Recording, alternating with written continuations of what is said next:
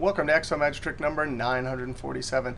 And if you want to download this workbook, click on the link below the video. In this video, we want to see how to do calculations across sheets. So here in this B1, I want the total, but I need the total to add from sheet week 1, sheet week 2, week 3, 4, 5.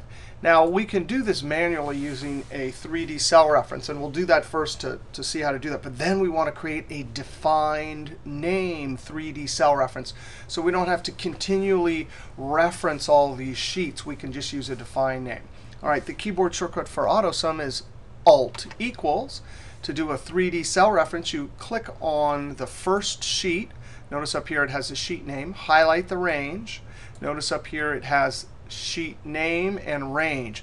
Now, here's the trick.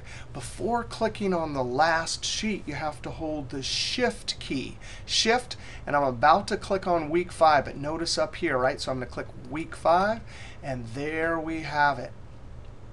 A 3D cell reference. It says from sheet 1 all the way to sheet 5. Add up all the numbers in A2 to A18. All right, I'm going to hit Enter. 3D cell reference. Now, let's create a defined name. I'm going to use Ctrl F3. The name information is on the Formula ribbon tab. So Ctrl F3 opens defined name. I'm going to click New. I'm going to type a name here. I'm going to call this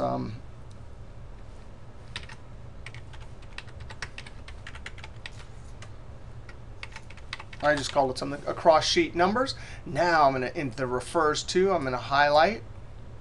Click on the first sheet, highlight the range. You can see we have our beginnings there. Hold Shift, click on the last sheet, and there we have a 3D cell reference in our defined name. So new name, I'm going to click OK. There it is. Click Close, and now equals AVER tab. And I forgot the name I gave it. So I'm going to use F3. That gives me the list of all the names, and then I can double click it, right? And then Enter. Equals MIN. I think it's AC across. So once you get your drop down, you see the dog tag, you can double click it. And then finally equals max. ACR tab. Enter.